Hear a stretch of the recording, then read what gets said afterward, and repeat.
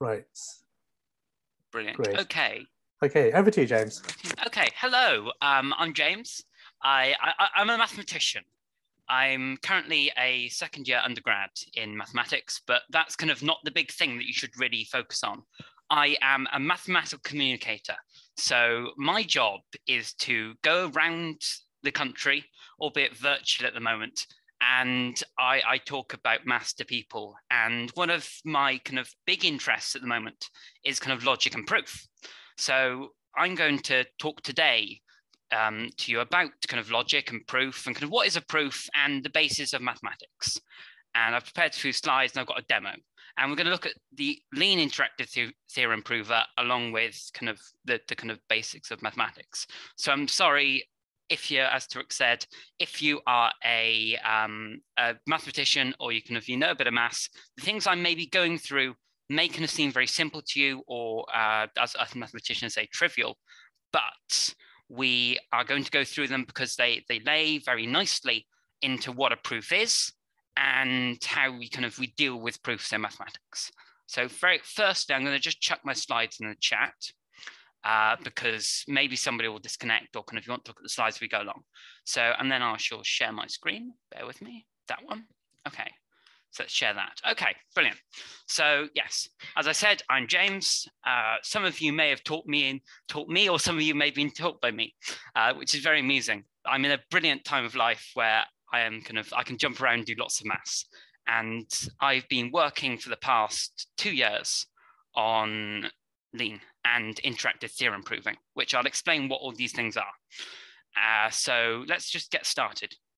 So firstly, I want you to imagine a wall. So you've got in your mind now, you've got a wall. So, oops, here we are. Oh, the introduction. We're going to imagine a wall. And this wall is very sturdy. It's an extremely sturdy wall. It's got lots of bricks and you've got mortar between them and it's sturdy. It's well built. It's built by a good bricklayer and you can't push it over. It may be one at your local shop. It's been there for years and it won't go anywhere. But what if there was a hole in this wall? So let's think of a hole in the wall. And now we've got this hole in the wall, we're just gonna it's only a small hole. So let's just build more on top. Let's just put more and more bricks, just build bricks on top and it's slightly less solid. And if we build more bricks on top, we're gonna have a problem because that wall is slightly less solid and with lots of bricks on top, it's going to fall and crack.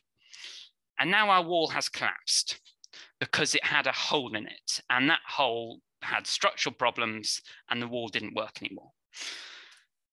I'm not really here to talk about walls, but stick with the analogy. So if this was really a wall, we could just mend it. We could fill in the bricks and fill in the hole and then we'd have a very sturdy wall. But this isn't any old wall. This is my imaginary wall. And this wall has a problem. This wall, where there aren't bricks or there are holes, that hole looks like the rest of the wall. You can't tell it's a hole. The missing bricks look like normal bricks, just they don't hold weight.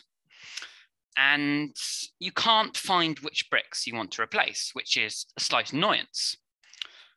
So the answer to this wall falling over conundrum is not curing it by putting more bricks in. It's making sure that the bricks you put into the wall are good bricks and they will hold weight. So yeah, again, we're not really talking about walls here. I'm a mathematician. I care little. I'm not a bricklayer. I care little about what the bricks are and walls. I'm talking about the structure of academic maths. And it's a nice way to talk about a very obtuse subject. So here's a bit of data from 1996 to 2019. There were 215,000 papers written in the UK on the whole of mathematics.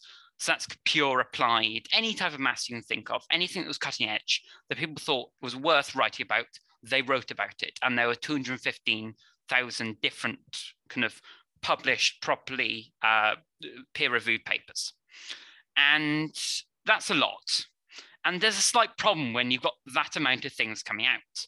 The problem comes that people make errors. It's a part of human nature. everybody will make an error at some point. And you can't blame the mathematicians writing the papers for the errors. It's not something you can do. So what can you do to kind of stop the errors? Well, what you can do is prevent things, prevent the errors. Same with our wall. It was prevention, not cure. So what is this prevention? This prevention is formalization. And the formalization requires an interactive theorem prover, which I'm going to just refer to as Lean from now on, because there are other interactive theorem provers out there. There's Agda, there's Isabel. They're all similar things. They do kind of very similar things. And formalization is a general term, and it requires a couple of steps. So the steps are taking the brick out of the wall. So we're going back to walls because walls are nicer than proofs. And we can break this wall down into its constituent parts. We can look at the mortar, we can look at the clay or the aggregate is made of, look at what it's built on. And then we can kind of try and rebuild that brick from the stuff we brought out of the brick we brought out of the wall. So try and rebuild the bricks with the mortar and the clay. And if that brick is fine, then we can just put it back in. Otherwise, we can deal with it. So we can kind of make sure we know how to build a brick, or we can find where the fault in the brick was and correct it. Okay. So I probably should have mentioned at the start, any questions, by all means, either shout out, stop me. I'm being very informal with this. I'm just here to talk about maths, and hopefully you'll enjoy it. So chat, put it in the chat, shout out at me at any point. If you've got the question, just ask me things. So, okay. Mathematics is a weird and wonderful beast, but I want to stress the fact that mathematics is not what you saw at school. At school, you were sat in front of a whiteboard or a blackboard, and you would have a maths teacher who would say, now do these sums. You shall do 1,000 of these sums that are basically all the same. And if you can't do them, then you can't do maths. And that is not true. That's not what maths is. Maths is a lot more kind of nuanced and kind of beautiful than that. Maths is about proving things or kind of looking at patterns. It's a science of patterns, really. So a lot of my work in analysis is looking at functions or something like sine or cosine, and looking at what these functions do, and kind of looking at periodicity and kind of what pretty things do functions do. And that is not sums. That's completely different. And when I kind of find something, or when I kind of come up with some sort of new result or some sort of interesting thing that I want to tell people about, I have to put them into some formal language. And the formal language of mathematics is made up of kind of different structures that I'm going to call them. So these structures are basically our mortar, clay, or aggregate that we make bricks out of. So they are lemmas, theorems, and proofs. There are more there. There are corollaries or kind of propositions, but we don't have to worry about the rest of them. We'll focus on these three, because basically all the rest are different versions of these three. So we have lemmas. Lemmas are smaller but important results. They're less important. So there's things like Zorn's lemma, which I'm aware nobody would have heard of, but Zorn's lemma is basically, if I have a set or kind of a collection, I have a collection of things. Zorn's lemma says that if I can have some sort of ordering, so if I have a box of sweets, and some sweets are smaller, some sweets are bigger. It's like a box of celebrations. And I can pick out the smaller celebrations and say, okay, here's a small celebration. And I can pick out a big celebration. So something like I think they have Mars. Do they have Mars in celebrations? I can't remember. Yeah, and then you have like big galaxy, big chunks of galaxy. They're big galaxy, like the caramel ones. And they have a certain ordering. There's an ordering of size. And if you have that ordering, Zorn's lemma says that there must be a big thing in there. There must be the biggest chunk of galaxy in there. And all it says is this. You'll find a lot about maths is you're not talking about, you're talking very much about existence rather than I've got this thing, it's this. It's more, it exists, not this is the thing that is the biggest. because when you say something is, when you're specific with this is the biggest, it's not that much use to us. But telling me that I have the biggest chocolate in this box is very useful to me as a mathematician. So lemmas, they're kind of smaller results, maybe kind of like less important. Then we have theorems. These are big results. These are the big daddy of maths. These are what you want. But we have usually all the famous mathematical things that you've heard of are like theorems. So we have Bayes' theorem to do with statistics. So that's, well, Bayes' theorem is a special case because also that's a whole branch of mathematics. But we also have things like Fermat's last theorem, which if you've done any reading around mathematics, you would have heard of. Quick brief overview of the story is Fermat, who was a French mathematician in the 16th century, I believe. He said, I've got a problem and I've read it in this book. And the best thing about this is the fact that I've got a proof for it and it's too small for this margin. And I can't prove it here, but I've got a miraculous proof. And the problem was that a to the n equals b to the n plus c to the n. And that has no solutions for n greater than 2, yeah. Because if n is equal to 2, you get a squared plus b squared is c squared, which is our well-known Pythagoras. But if you take the exponents to anything bigger, then you get anything bigger than, sorry, getting distracted by the chat. Anything bigger, then it just doesn't work. Okay, I've got a question in the chat. I'll come back to proofs in a minute because I've got a good couple of slides about proofs. Why are theorems still called theorems if they've been proved true?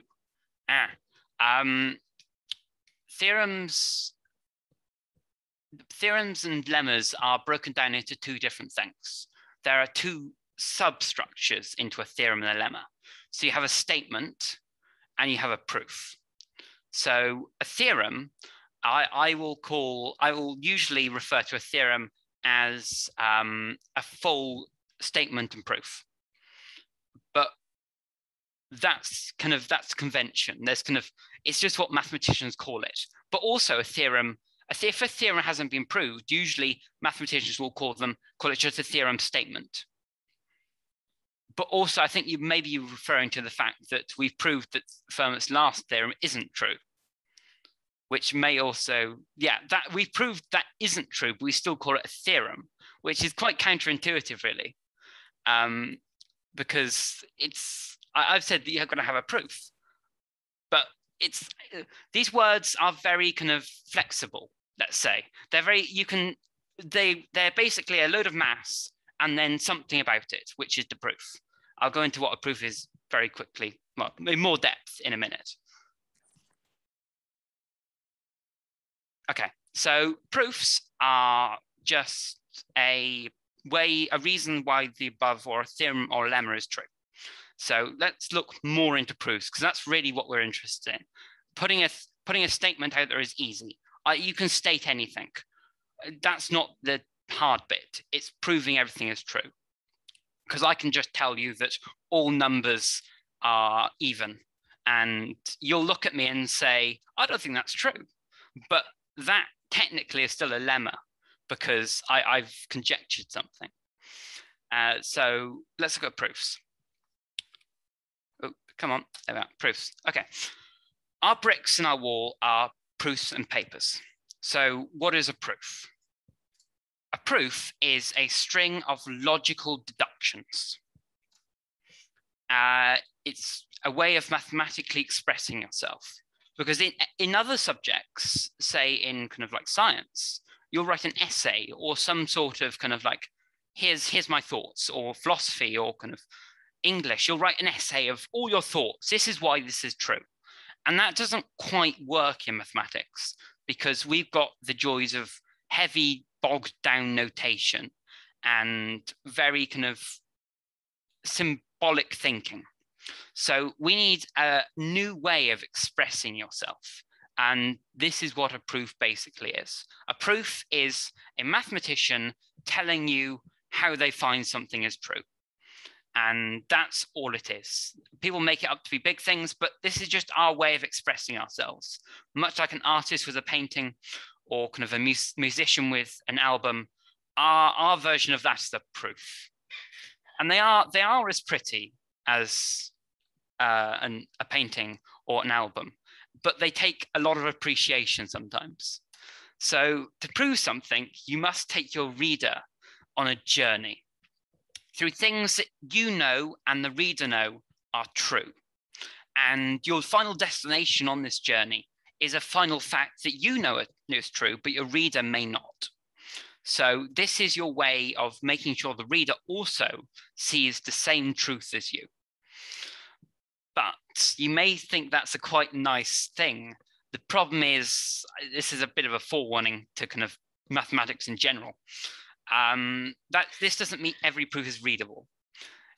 You need a lot of mental energy to understand a proof, because proofs often take you through rough and rocky roads, or even mountain roads. You just go up the side of a mountain, while usually when I kind of put out a proof in kind of a colloquial term, I'm taking you through a nice botanical garden, a nice slow stroll on a Sunday afternoon.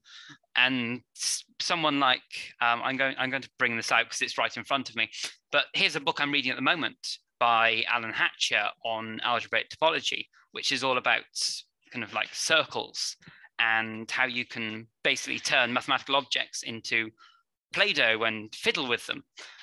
The proofs in here are unreadable at first glance. Hatcher takes you on the mountain roads. And even when Hatcher takes you on the mountain roads, these mountain roads are on Everest. While other books you'll look at, they'll take you through the botanical gardens quite nicely. So my point is when you look at proofs, or if you do go on to do further reading on this, don't expect all the mathematics to be nice, because it's not. Mathematics is hard, but don't get that to put you off, because the harder the proof, usually the more pretty it is, because they've used some weird and wonderful kind of piece of maths that makes it short and pretty and succinct. Okay, so that's proofs, and here's some actual maths. Please don't turn yourself off. This isn't hard maths. This will be understandable to everybody. If you see something purple, that means that it's slightly harder than everything else, but you should be able to get your head around it with me explaining it. Okay, so I'd like to quickly formally define what a number is, which seems a bit of a stupid thing to do, but linear interactive theorem proving and proofs or formal proof is all about how you kind of formally define things. So you can sit in front of me and tell me, I know exactly what a number is. And a number is a thing that you count with. And unfortunately, that won't really do it. We want something more formal. So we can have different kind of types of numbers. So what we'll focus on for the time being is natural numbers. So they're the kind of the counting numbers. So we start at 0 for obvious reason, we'll see in a minute. But we start at 0 and we go 0, 1, 2, 3, 4, 5, 6, and on, all the way on. And they are naturals. And in 1889, Peano said, okay, I quite like these numbers. I think I've got a nice way to define what they are.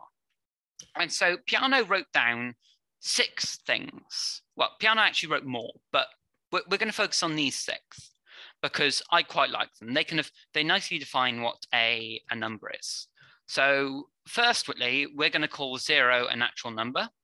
The reason for that is Peano just felt like it. It was just a nice starting point. Some people don't include the first axiom. Oh, I should explain what an axiom is. An axiom is just something that's true. An axiom is much like an atom in kind of like science, in physics and chemistry. It's something that's non-divisible. We don't have to prove it. We can just say this is true. Because thinking about it, when we look into maths, you can take a theorem or kind of a lemma, and you can look down at all the things it uses, all the true statements that it uses in the proof of that. And eventually, as you go down, there must be some rock bottom. There must be some things that are, yes, they're just true. And axioms are those things. These are things that we can state without proof, we can just use. So there's six. Six axioms, don't need proof. We can just use these to prove other things. There are foundations in our wall. So first one, as I said, 0, which is a natural number. That's kind of debatable, but that's the most acceptable out of them. 0 is just in our numbers. And the second one is about equality, because when we talk about mathematics, I'm sure when you did maths class, don't think about it too hard, because I know how I have bad experiences of maths class. But still, when you were sat in that classroom, you used the equal sign a lot. Even when you're doing sums, you used equals. And as a mathematician, equals becomes more and more convoluted. But we can just say 2 is saying that we can use an equal sign. We can say that 2 things are equal if they're the same number. So 1 equals 1, 2 equals 2, 1 plus 2 is 3, 4 add 5 is 9. That's just what it's saying. The mathematicians, if there are any mathematicians in the audience, that'll make kind of more sense to them as instead of layman, but that's fine. So then we have something called a successor. So a successor is exactly what it says in the tin. The successor is the next number. So we have n plus 1, where n is just one of our numbers. So the successor of 1 is 2. The successor of 0 is 1. Successor of 5 is 6. That's what it is. And we'll see that's sometimes noted by suc. So suc of n is just n plus 1. And we'll see that in a minute again. Then something about equality. So we're saying that if n equals n, n plus n must equal n plus 1 must equal n plus 1. Again, that's fine. And then there does not exist a natural number such that n plus 1 is 0. So suc of n can't be 0. That's what it's saying. Because if we solve that equation, which is down here, then n must be negative 1, which obviously we haven't defined as a natural number, so that can't be a thing. And last one is the most important. It's called induction. Induction states that if we can prove it for n equals 0, and then by an assumption for a natural number n, we can then prove it. If we can prove it using that assumption for natural number n for n plus 1, then it's true for everything. And that's what induction is. And that may sound very obtuse, but we'll see it again in a minute. Induction can start at n equals 2. It can start wherever we want. I just state for n equals 0 to keep it simple here, but you can start with any base case of what naturals you're considering. So there may be some places where you start with n equals 1 or n equals 2. You're probably seeing that in number theory where they start at n equals 2 because you have some recurrence relation that they're deciding that, yeah, we're just going to start at n equals 2 because n equals 1 doesn't exist.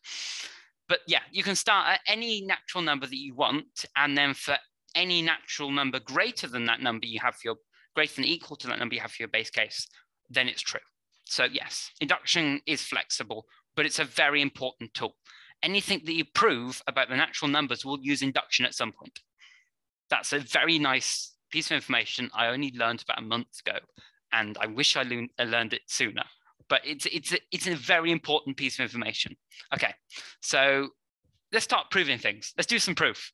So let's start with a statement that we should all agree on. If I all get you to do in your head what 1 plus 2 is, hopefully you get 3. And what about 2 plus 1? That also is 3, hopefully. So what we can say is for any natural numbers, a plus b is the same thing as b plus a. They're equal. And we can prove this. This is a thing that's true, and it should be true. We can prove that by just letting a and b be natural numbers. And the proof is this. It's a brick. I think I've left the bricks behind at this point, but it's a brick. It's one of our bricks. This is a proof. So let's take induction on B. Remember, I talked about induction in the previous slide, and you have to do induction on a variable, because if I do induction on both, that doesn't really make sense. So I'm going to choose B. It doesn't matter where I choose A or B, but I'm just going to choose B for sake of argument. Then we have a base case. This base case is going to be when A equals 0. So I'm going to plug N equals 0 into my, B equals 0. Our base case is for B equals 0, and I'm going to plug B equals 0 into our equation that we're trying to prove. So then we get 0 plus A is A plus 0. and we've got a zero add and an add zero. You'll realize why I'm calling these funny things in a minute. But this is simple. We know this. Everyone should be saying, yeah, this is just A equals A, which is true. This is true. So we can do that instantly. And then we have something slightly harder. So I've introduced you notation of suc of x being x plus 1. So what I've said here is that we want to prove that A plus B plus 1 is B plus 1 plus A. And we can assume that A plus 1 is equal to B plus A. And this is just our assumptive. This is our assumptive step. This is our assumption. And this is our inductive step. So this is where we've got B plus 1, because suc of B is just going to be B plus 1. So I'm going to write it out. Here we are. Here's what we want to prove. And because of the fact that suc of B is just B plus 1, this is really A plus B plus 1, which is the same thing as suc of A plus B. And we can do the same on the right-hand side. And then we know that A plus B is B plus A from our assumption, which we then rewrite, and then we get the proof. And then that's a proof. We've proved that A plus B must equal B plus A for the fact that we've got a base case, and then we've got a assumptive case. We assume for any natural number, and then we assume for, given that assumption, we can prove for natural number plus 1 that it's true.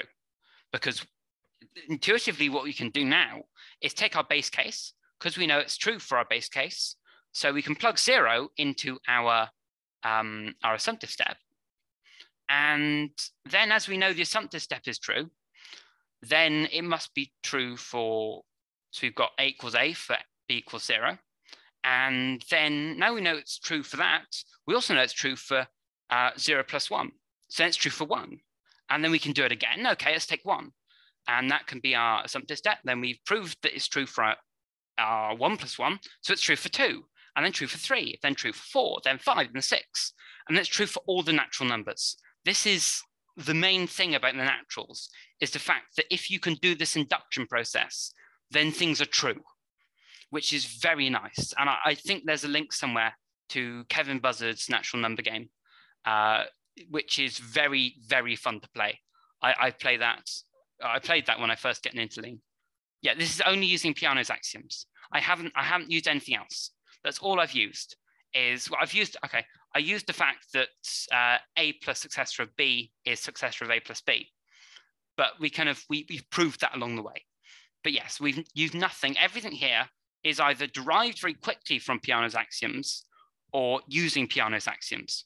So a lot of stuff can be proved. Everything in the natural number game, which is linked on the site for this event page, that's all using Peano's, and you can get very far. You can get extremely far just with Peano's. You can do anything about natural numbers with just Peano's. Okay, so this is how we do it in maths. And I don't really need you to fully understand what's going on here. I just want you to see the similarities in the next slide. Okay, so here's another proof that A plus B is B plus A. There. Now, I know you're all data scientists, so obviously you like a bit of code. So here's a bit of code, which hopefully you'll feel more kind of at home with. So what I've got here is a lemma. I've got a lemma that's called ADCOM, which means additive commutativity, which is, we call this A plus B is B plus A. That's commutativity. So A and B are natural numbers. And this is our statement that A plus B is B plus A. I'm going to begin the proof. That's what this means. We're going to start beginning the proof. So I'm going to do induction on B, as I did before. And we're going to give Lean some names. This is a Lean proof. So we're going to start with base case. I'm going to start with induction hypothesis. These are our names for things. And I'll do this in a minute. When I do my demo, this will be the first thing I do in the demo. So we can rewrite with 0 add and add 0, which is exactly what I called them in the previous slide. And we can rewrite add suc, and then, which is our fact that A plus suc of B is suc of A plus B. And then we can have an induction hypothesis. And then we've got suc add, which is the suc of B plus A is suc of A plus B, which is, and then we're done. Then that's the proof complete. But hopefully you can see that there is quite a lot of similarities between this and this. They're basically the same thing. That's all I wanted to show. So here's a lean proof, and we'll look at more in a little bit, but more a bit about lean, which is probably more of interest to you lot as you like your data science. Lean is entirely functional. So you put things in, you get things out. That's what it is. It's based off type theory. So you can create functions. You can create functions by creating what are seen as proper mathematical statements. So you're going to use first order logic. This is the purple section. We're going to use first order logic in order to create mass. And then you can use types, and then you get mass. That's basically what it is. And you provide it with these by defining mathematical objects. So I can define the sine function or the cosine function, and I can prove stuff about them. For example, that sine of 2a is 2 sine a times cos a. That's what I can prove. I can prove anything I want about them within well, no, there's no within reason. Whatever I can prove about them in lean. And technically, I'll note here for anybody who actually fiddles with lean, what I call lean and what is the mass library aren't the same thing.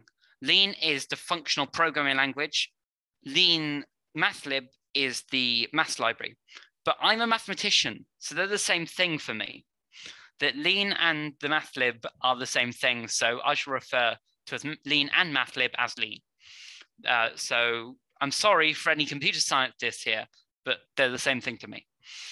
Okay, so a bit more about lean. What has been formalized? Lean now has 500,000 lines as of 2 months ago of proof, definition, and statement.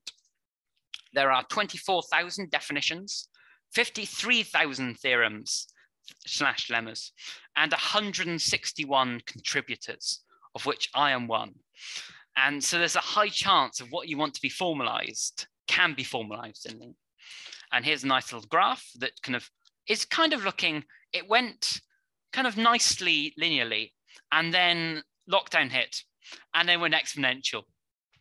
Lockdown has been very good for us lean folk. We had plenty of time to sit down and just formalize.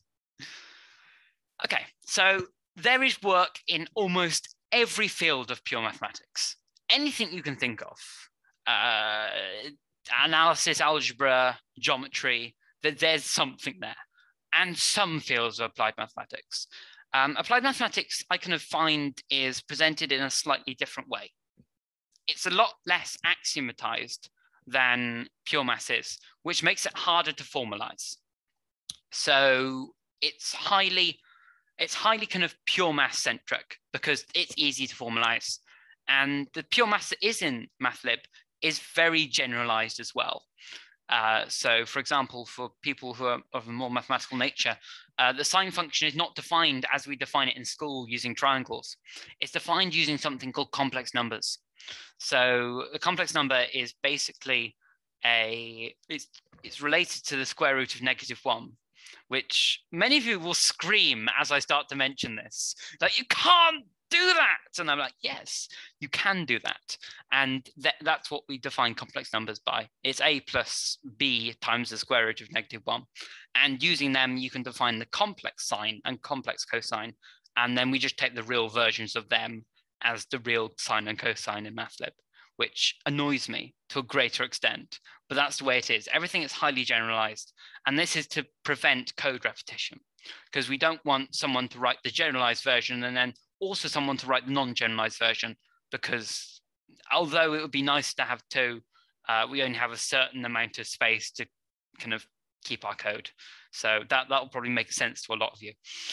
Okay, so I work in analysis, as I've said. So a couple of things I've done is I've proved stuff about the inverse hyperbolic sine, which is called arsench, which people have probably not heard of, but that's fine.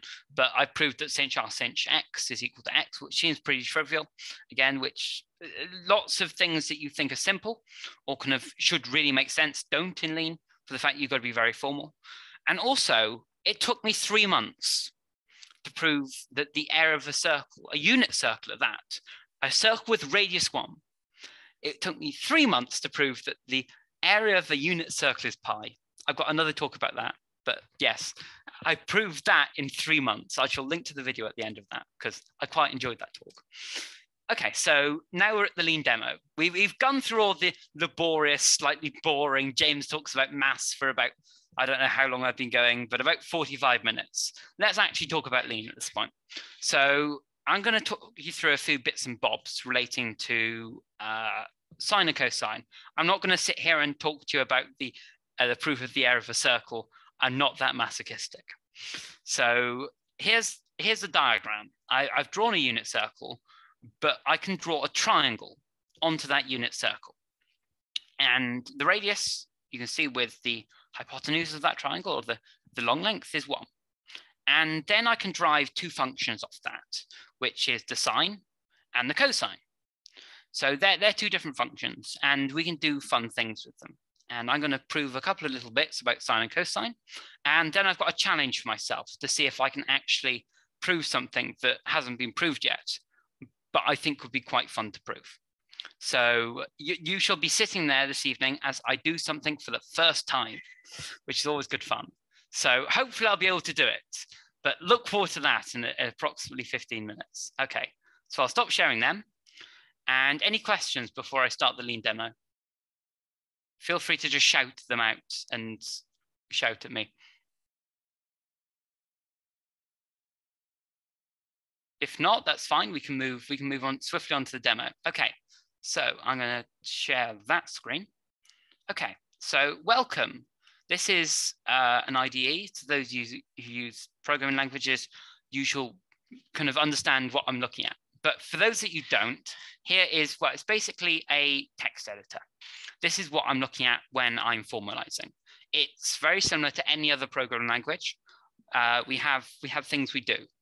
So here's on the left, I've got, this is just VS Code, it's nothing special. So I have the whole maths library imported in up here, and then I have my lean files. So you can see I've got one, which is called DSC, and then we have the Git and all the stuff, but we don't worry about that. Here's where I write my code. And on the right, we've got something that probably you haven't seen before. On the right, we have this thing called a lean info view. Because maths is very interactive, we need some way to get feedback from our piece of code. So I've got this lemma here called sine sub. I'll explain what it is in a minute. I'm going to move you down there because it's slightly in the way. There we are. And when I click at my begin, I've got a load of maths. And this is the way you interactively interface with lean, because it tells you what it wants you to prove, which is one of the massive, big, amazing positives of lean, is the fact that you can just, it'll tell you what it wants. So it wants me to prove that sine of x minus y is sine x times cos y minus cos x times sine y. And it's brilliant. I shall come back to proving this in a minute. I'll just talk about what I've got here. So I've got an import here. This is just importing from the maths library. It's just importing, oh, it's not happy with me. Lean is very unhappy sometimes. It's just importing the trigonometric functions. That's fine. Okay, are you going to be happy with me, or are you not going to be happy with me? Why are you not happy? What's your problem? Command expected. No, good, thank you. Lean's a bit slow because I'm also running a Zoom call. Yeah, and this just says we're using real numbers, using the reals. So assume all functions are real. So it just makes it a bit more user friendly. And this is, yeah, just use the real notation. So this is all kind of like gritty, lean stuff. And what I'm saying here is, okay, X and Y, I should write this, I should. Right, X and Y are reals. So that's what this is what this symbol means. This means X and Y are real. It's a blackboard face font, which is very kind of regular in mathematics. It means they're real. And here's a lemma. I'm saying here's a lemma about sine. And here's the statement. That's what I'm saying. I'm saying, okay, here's sine, here's a lemma, here's the name, and here's what the statement is. And then I say, okay, here's the proof. And I've said, okay, let's begin the proof here. Oops. Let's begin the proof. And then he's like, okay, here's what I want you to prove. I want you to prove that sine of x minus y is sine of x times cos of y minus cos of x times sine of y. And then I can go, okay, I kind of know what I'm doing here. I can rewrite, I think it's called add neg.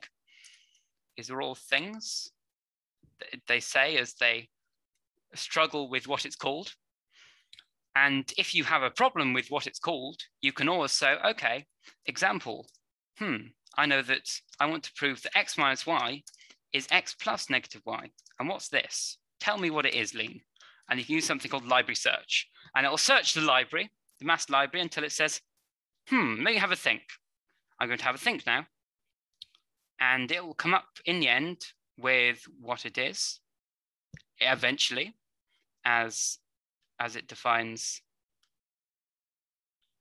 Okay, that's fine. It'll eventually come back and say, oh, I know exactly what that is.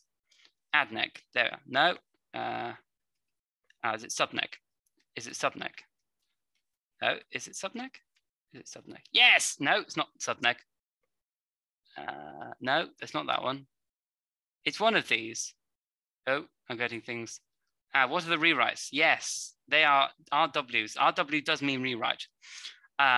Basically, it's saying, okay, what we want to do is we want to take a lemma or a thing, and I want to rewrite it. I want to take this truth thing. So if this ever loads, come on. No, it's not. It's probably because I've got a Zoom call running. But what I can do is I can find, come on, which one is it? But what it does is it replaces the left-hand side of one of these equations I've got here with the right-hand side. So it should be add, was it sub ec? This is going well as lean is not doing what I want it to do. Okay, let's move on to this one. This one will show it better, because what we can now use is the rewrite sine sub, and we'll come back to that one, prove that one in a minute, as I can't type. Okay, so sine sub, and what's it going to complain? There we are. So sine sub, as we defined above, says that if you give me some real numbers, I'll replace sine of x minus y with sine of x times cos of y minus cos of x times sine of y. And what it does, rewrite does, is it pattern matches. Pattern matches, not matten patches. Pattern matches. So it takes in the sine of pi minus x, and it will replace it with the sine of pi times cos of x minus cos of pi times sine of x, and equaling, it'll leave the equal sine of x as it is. So it's very, very much like how you do normal maths, is I'm going to do something to left-hand side and replace it with something else. And that's what rewrite does. And it's literally called rewrite. And I can rewrite something else. I can rewrite sine pi. And I can rewrite cos pi. And then I can rewrite zero add. These are all things that are in the maths library that I just know. No, it's not zero add, it's zero mul, isn't it? There. That's a multiplication, James. There. And then we can go for a rewrite zero sub. There we are. And then that looks a bit yucky. So I'm going to bring in something else. I'm going to just use the simplifier. And simp is just literally a simplifier. Lean will go, okay, I kind of know what's going on here. All I need to do is I need to take this negative and do some maths with it, and then times it by another negative. I know the negative on the negative is going to be a positive. So that's going to end up as 1 times sine x. And then that 1 times sine x is just going to be a sine x. I know that as a simplifier, because I can question it by putting a question mark after it, and it will give me a load of stuff. And how much of that I actually need, I think it's that one is the most important one, because I can just tell, okay, that's what simp did, but simp does too much sometimes. And there we are. And then I can rewrite neg neg. And then rewrite 1 mul. and I can get rid of that line. And what you saw me in the examples in the slides, what I did was you can just remove all these rewrites. If you just got a string, you can just remove all the rewrites and you can do stuff like this. There we are. And you can just put that on the new line. You just move that like that. And there we are. So what I've done is I've put them all in because they're all rewrites. You're just rewriting one after another. I'm rewriting sine sub prime, then sine pi, cos pi, 0 blah, blah, blah. So then that's the proof. That's why those two are the same. Okay, so then this one, you can use something else called apply. So we're going to apply this thing, which is apply is slightly stronger than rewrite. So what you can do, I've forgotten, I got to rewrite something first. So sine square, add cos square, we rewrite that. No, is it not that one? I'm going to go into the back end. It's one of these things. Here's a load of lean code. Welcome. It's the left-hand side, isn't it? Sine square. Is it left-hand? No. This is how you're getting the lean experience of. I'm not quite sure what's going on here, so I'm just going to look at the back end and work out what's going on, and then write my lean code. So here we are. We're going to the left-hand side. So we're going from the 1 to the sine squared plus cos squared, and then we can apply this lemma, which then goes from. This one has a lot of stuff, but basically it's saying that if A is less than or equal to A plus B, then 0 is greater than 0. Then 0 is less than or equal to B, which we get. And then we can rewrite, I think it's square non-neg. Is it called square non-neg? Yeah. Oh, we've got to apply there. Apply square non-neg, and then goal complete. So apply is a more kind of like stronger way of rewriting when you've got stuff like less than or equals and stuff like this, which mathematicians, this is a very moot point, but mathematicians use rewrite and apply in two different ways. Well, they use them in one way, but actually we use them in two ways, but we don't really know what's going on in the second way. We just treat them colloquially as the same thing, when really when you're doing formalism, they aren't the same thing. Okay, so here's the new thing. Here's the sign of 3 times x is this. This hasn't been done yet. So I decided that because I have too much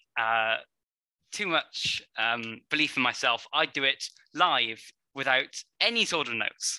So there's no proof for this. So either this is going to go well, or I'm going to make a fool of myself, and I'm going to have fun trying.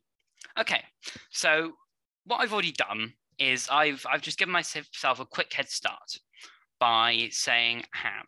So I'm gonna. This is a true thing. I'm letting Lee know that 2x plus x is 3x, and this is done by linear arithmetic, which is a tactic. We have two different things in Lean. We have theorems and lemmas, and we have tactics. Tactics are the more computer sciencey end. So it's Lean working out things for itself. So it's like the simplifier. The simplifier knows things. And so through some fancy code, it can work out what to do.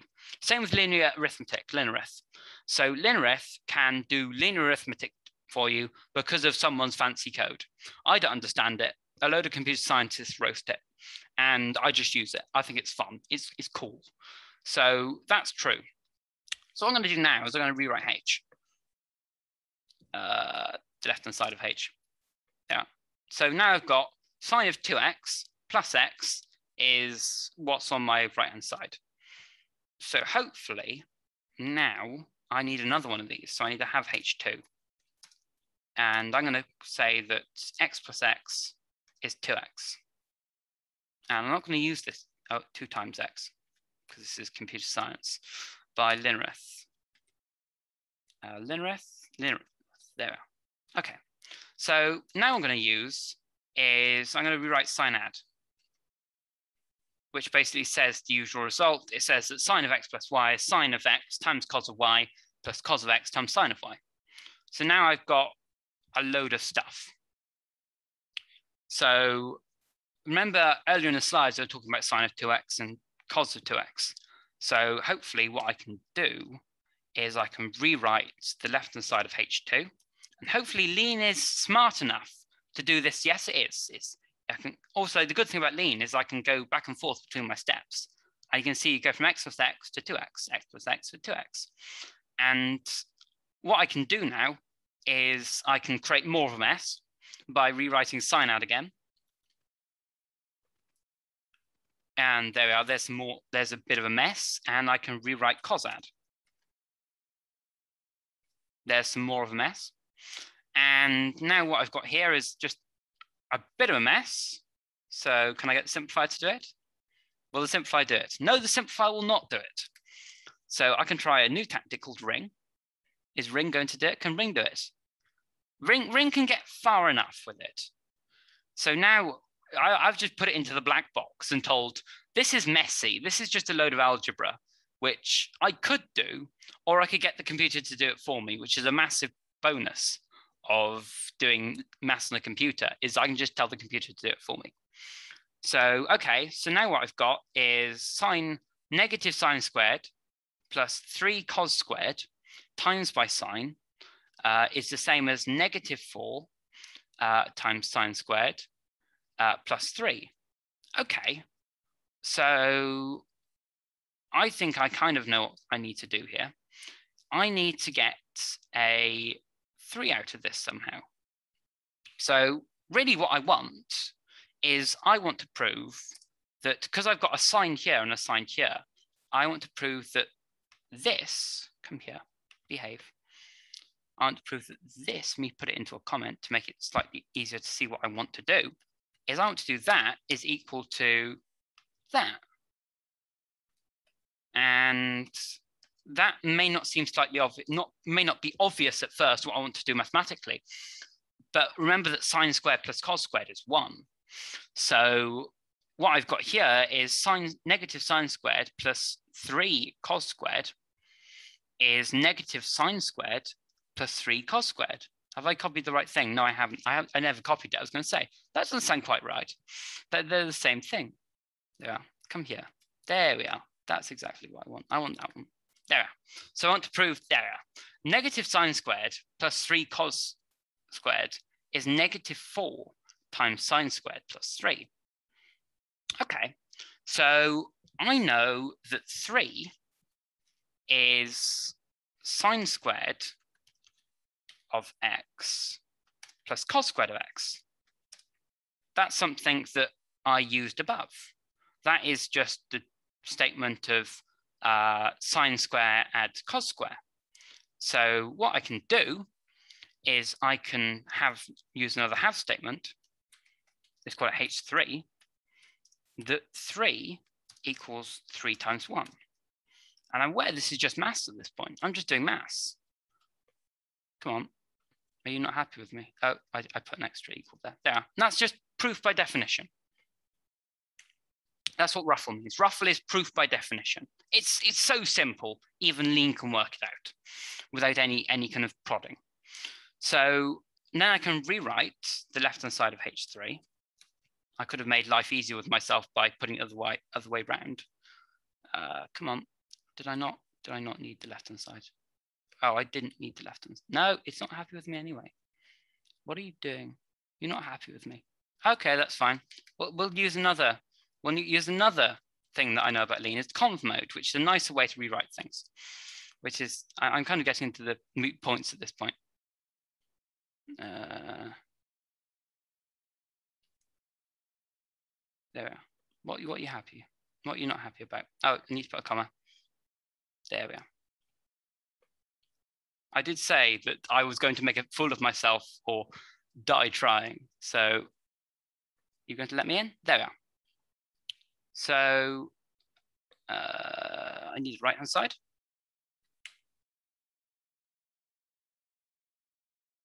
Okay, so now we can hopefully rewrite h3.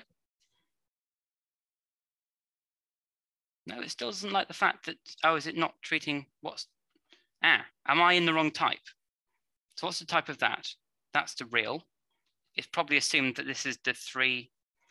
of naturals, because that's what lean defaults to. Can I do that now?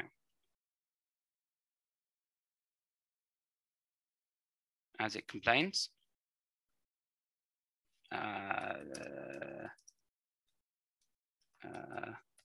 Now it doesn't like it, so that's fine because reals are non-computable. That's fine. And hopefully that, yeah, no, it works. That's fine. I had a type error. I was trying to rewrite the 3 of the naturals with the 3 of the reals, which isn't the same in lean. And there's lots of mute points with lean. Okay, so now hopefully I can rewrite the left-hand side of sine square, add cos square. There we are. Hopefully do that. Yeah, no, yep, and now simp. It's output a load of confusing stuff. So hopefully now I can simplify. No, that's not what I wanted. That's fine. We're heading towards making a fool of myself. Come on. As lean is very slow language. It's one of the big things that you're probably noticing, that I'm spending most of my time getting very, yes, I'm aware, but I'm trying to rewrite the 3 times 1. That's why I've rewritten 3 as 3 times 1. So I want that to be converted into a sine squared plus cos squared, which is, it's complaining because there's now ones everywhere.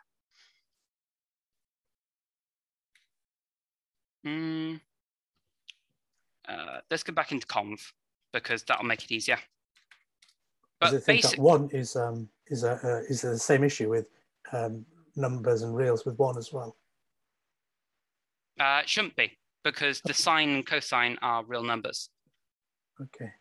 So I think at this point it's pretty simple. So it shouldn't be that bad. I just need to rewrite it, and I may be losing people. But any more questions before I finish off? I think there's a comment from Vasu in the chat. Oh, is there? Yes. Yeah, agreed. Yeah, I'm trying to rewrite this 3 over here as this, instead of the 3 times 1, that 1 being sine squared plus cos squared. And it's just misbehaving, and my computer is very slow. Okay. Not to worry. That's the dangers of live coding. That Confusing. These things happen. It just things happen, things misbehave for things you. Happen. No, but I think I have certainly a few general questions. Yeah, by all means. If you've come to the end of your planned kind of presentation, so thanks for the kind of introduction to what mathematics really is, and it's not about doing mental arithmetic. Well, it's certainly not just about that. It's a lot more than that. So thanks for kind of explaining that. And for people who are interested in maths but were never kind of taught it properly, your explanation of what is a lemma and what's a theorem, that was really, really helpful. And the idea of axioms, that's your starting foundations, and you can build up from there. That was really, really kind of insightful as well. And I guess there are different versions of maths with different axioms. My questions really are really around the theorem kind of provers. So the first question I've got is, inside them, are they trying different combinations of tactics and substitutions and so on to try and go from the starting point to what you want to prove? So if I start with statement A and I want to end up at statement Z, is it like an engine inside, which some people might call a search tree or a search engine, where it's trying different things until it finds the path that does get from A to Z, and you help it with your library of pre-proved intermediary results? Have I got that right? Am I totally barking up the wrong tree? You're talking more about kind of like automated theorem proving. So the amount that actually lean does for you is debatable. The only things that lean does is like the simp and the ring and kind of and linearith. they are kind of, yes, they are, some of them, the way that SIMP works is that we have a load of lemmas. And yes, those lemmas, some lemmas are marked with SIMP. So if I go to, let me reshare my screen and reshare that again, we can go on to exponential, and you can see that this here is marked with just SIMP.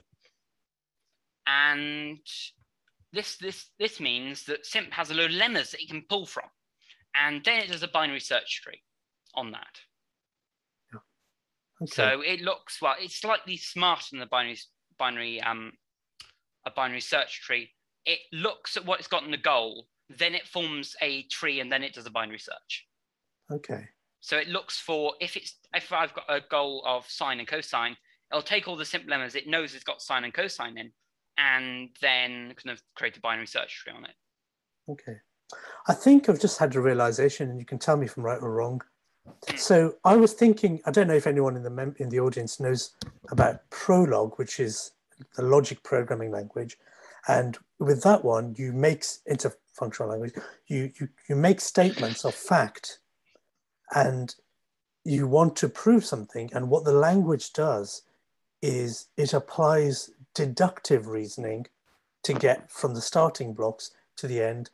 Now, what I'm understanding about Lean is actually, as a mathematician, you're doing that, but what the interactive Lean assistant does, it's an assistant. It tells you when you've done it wrong. Yeah. So you're actually doing the proof. It isn't doing the searching. It might do a little bit of simplifying, but it's not automatically finding proofs. You're still doing that, yes, but it's telling you when you've done it wrong because there's an inconsistency. Have I got that right? Yeah. Okay. That's the exact. It's not an automatic. If you came into here thinking that Lean was going to do proofs for you, not yet. There is a research project in America that is doing that, but Lean doesn't do that currently. What Lean does is it's very useful. I use it for I teach the introduction to proof, or help to teach the introduction to proof at the University of Exeter, and we use this Lean. We use Lean because when the students say, "Oh, I'm going to use this lemma," and then it doesn't work, the Lean says, "No, wrong, do something else," and the students are like, "Oh, I don't do it here," because otherwise, doing proof on paper and learning proof, you got me talking about learning and proofs, but when you're learning proof is a very hard skill to learn, because a good example that I have is that if I have, say that 450 is divisible by 9, I can go one way with that statement, but I can't go the other. And so students usually try and go the wrong way with that statement, and Lean will allow you to do that. So they give some intuition about what's the right way with statements. Okay. I've forgotten the question, but no, that's really, really interesting. Yeah, Lean is, you give stuff. You have to write the code. Yeah. Lean doesn't write code for you. That's why I'm saying it's a functional programming language that just does maths. Yeah. And when you said a type system, it's a type. It's based on type theory. Is that its fundamental units? You define types and it manipulates them or checks consistency with them. It checks consistency. Okay. I'm not going to go into. If I might add something to the previous discussion, so Lean is a rather young system of the class of interactive theory improvers. Yeah. I'm pretty sure Lean in a couple of years will catch up in terms of degree of automation with systems like Isabelle. Yeah, Isabelle is very, because they got Sledgehammer, haven't Isabelle? It's not only Sledgehammer, it's also tactics like Auto and LinArit, which are much more powerful, which what Lean has at the moment. And the important part is those tactics, they use all types of computer science techniques for finding parts of a proof.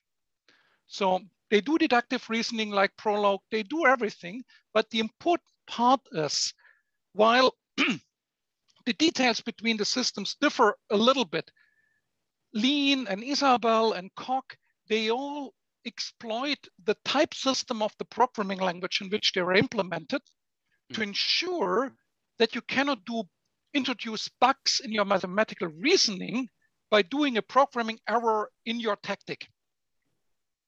If you do a programming error, that might result in an intermediate proof state that is not helpful, but it will not introduce a wrong mathematical statement. That's the important part here. Yeah. Lean will always come out with, well, unless you do some use. There are some cases in Lean where it will output something absolutely ludicrous or useless. But as long as you, yes, but not logically inconsistent, assuming that the axioms you start with are logically consistent. Some tactics like convert or congra will output something that is nonsensical. But usually if you're not using convert or congra, you will get something that is not inconsistent. So you shouldn't come up being able to prove true equals false. No, but that's what I mean with consistency. Okay, Logical consistency would be logical consistency. Not sometimes it's mathematically inconsistent, but yes, okay. It is useless. It doesn't make any sense. Yes, but you cannot prove a false statement. That's the assurance that you get from those systems. That's the important property. Sorry. No, thank you. That's really helpful for somebody like me who is new to Isabel since 20 years and implementing also tactics, so that's why I'm deep into the details here. Yeah. No, thank you very much. That's really helpful. Thank you for intervening. I didn't spot your hand was up then. I'm a mathematician, so I do it on everything is face value for me. It's like, oh, maths, let's do a lot of maths. I'm in the computer science department at the university. Fair enough. Yeah, okay, fair. There's a question from Vasu. He's saying, I'm learning Coq these days. Have a hard time converting my formal proofs into succinct but complete informal proofs. How should I think about it? I don't know if James or anyone else on the call has got any thoughts on that. Okay. I don't know what type of maths you're doing, but I've been doing a lot of analysis, as I've said, and I do a bit of algebra now and again. And I see that when you're doing algebra, everything is kind of like, it's a lot easier to convert from normal proofs to formal proofs. But if you're doing something like analysis, it depends. I don't know what Coq. Haven't fiddled with Coq, so I don't know what the library is. But I know in Lean, when you're talking about Lean, you'll have to be thinking in the right generality. That's kind of the big thing that I found is if you work in the right generality, then you shouldn't have that much of a problem. But if you're converting from, say, if we're talking about analysis, there's things called filters. So if you're jumping from epsilon deltas to filters, then you're going to have a bit of a problem there. So breaking down the proof into kind of small manageable chunks and then formalizing it is kind of the big thing that I think I do. A general question from me, again, for beginners is, actually, I think Vasu, did somebody comment for Vasu? Brooker has put something in the chat. It was just, there are different languages that Coq uses, and there's a apply style one, which looks like programming, and there should be a more high level one. I don't remember the name for Coq. In Isabel, it would be ISAR, which makes the structure of the proofs much more visible. So in Isabel, if you do an induction, you do proof by induction, then you get your base case, you get your induction case, and transferring those proofs back and forth between a mathematical pen and paper proof and a formal proof in the system is at least much easier and much closer to what a mathematician would expect than the apply style one, which is, to be honest, computer science programming and is only explainable to me historically if you know how the systems looked like in the 80s and 90s when they have been invented. That sounds like the back end of Lean. The front end of Lean is nice. Well, back end being all the computer science bits that aren't the maths library, but the maths library has been taken over by a load of mathematicians, because I don't think I mentioned this, but Isabel is the University of Cambridge's project.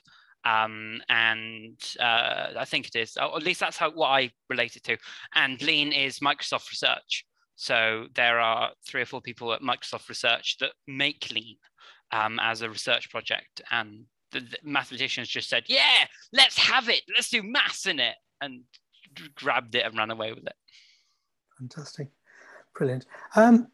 For those of us who are brand new to this, what would you suggest as the easiest, simplest exercises to try and do? So if I went away myself as a complete beginner, which I am, and said, okay, let me pick a really simple proof that I could try and do with Lean, would it be something like, you know, the old Euclid proof of infinite primes, which is, was it 2,000 years old? Is that something that is a good thing for me to try and do in Lean, or actually is that actually a misconception? That's going to be 300 lines of Lean code. Is it? Oh, yes. Right. Okay. All right. Geometry, anything geometry related is going to be hard. You want something that's axiomatized. So things like natural numbers. I've just put Kevin's brother's natural number game into the chat. Sure. That is your best start for Lean. If you want to start doing stuff, do that first. And then look at axiomatizable math. So algebra. So group stuff is very easy for the fact that you've got a load of axioms and you can do stuff on them.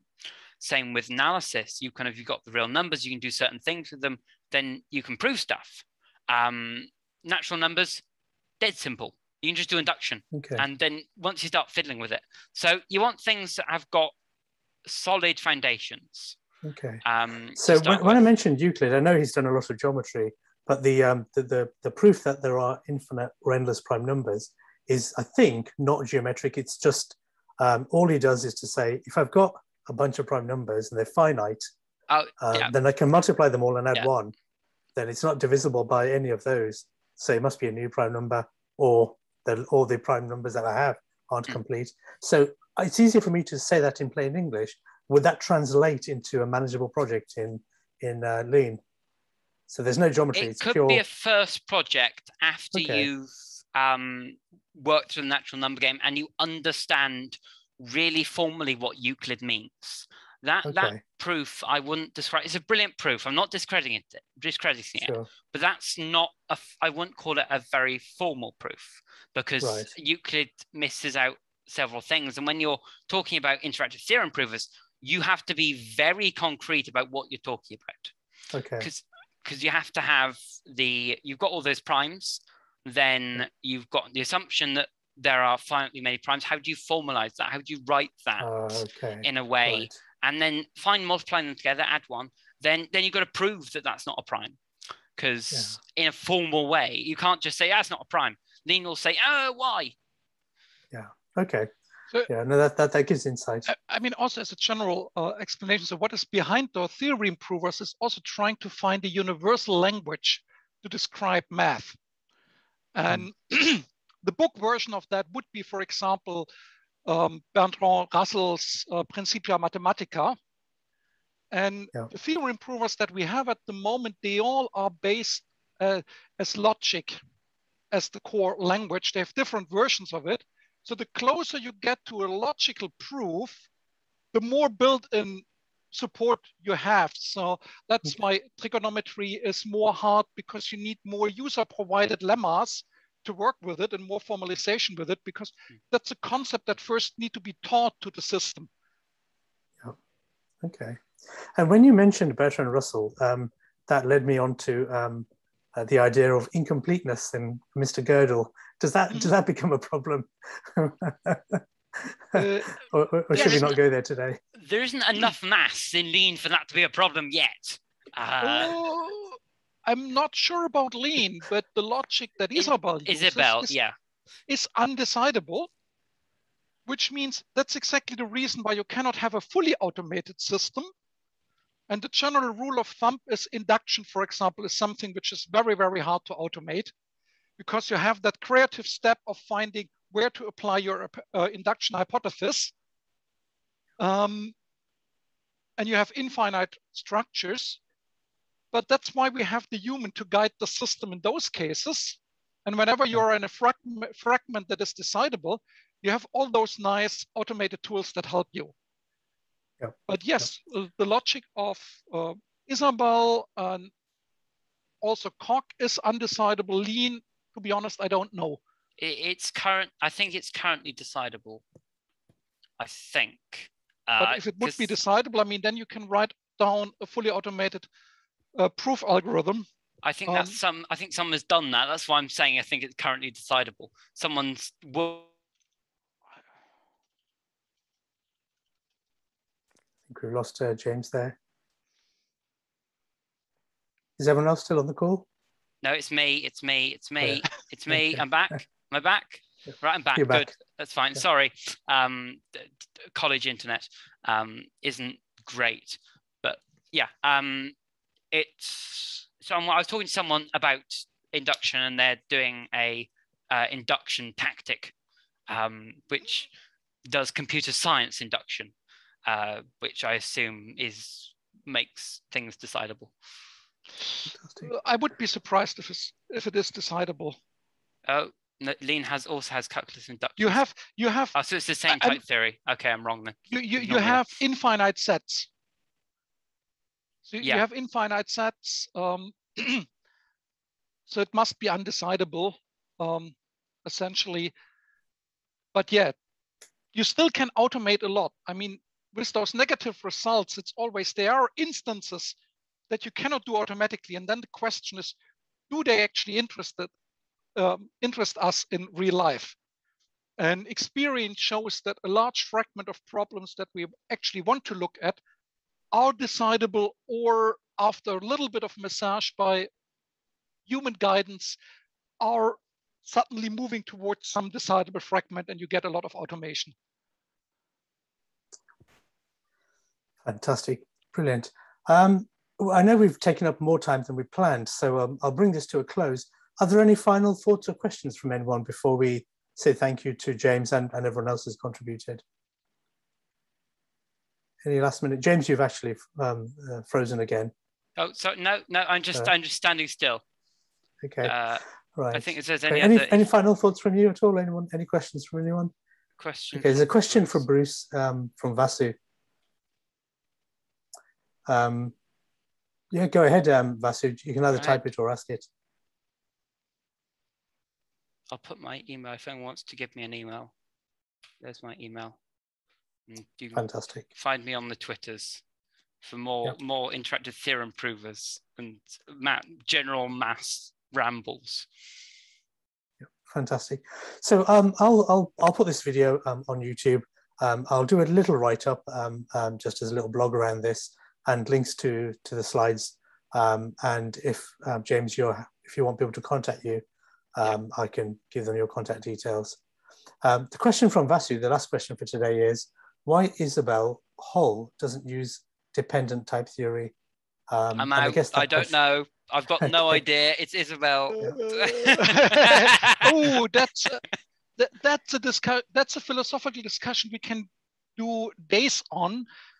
Historically, I would say I mean, Isabelle has been designed and invented in 1986. So it's a pretty old system.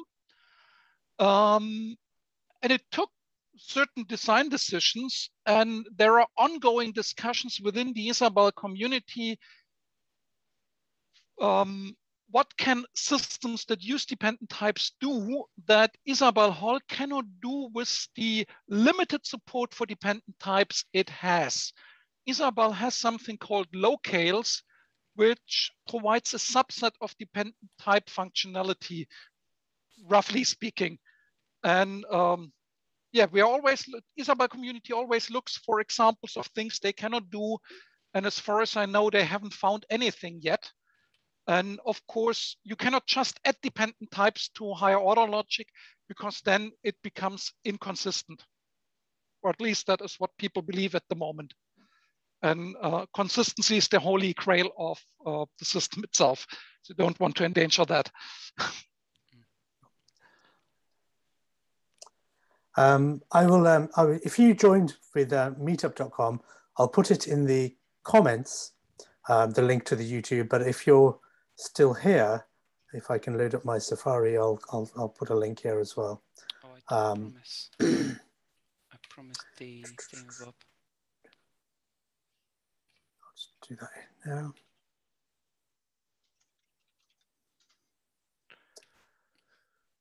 Yeah. got it. Here's the channel, but I will post a direct link to the meetup so you get it in your inbox. Fantastic. Well, thanks everyone, and thanks James, and thanks everyone who contributed.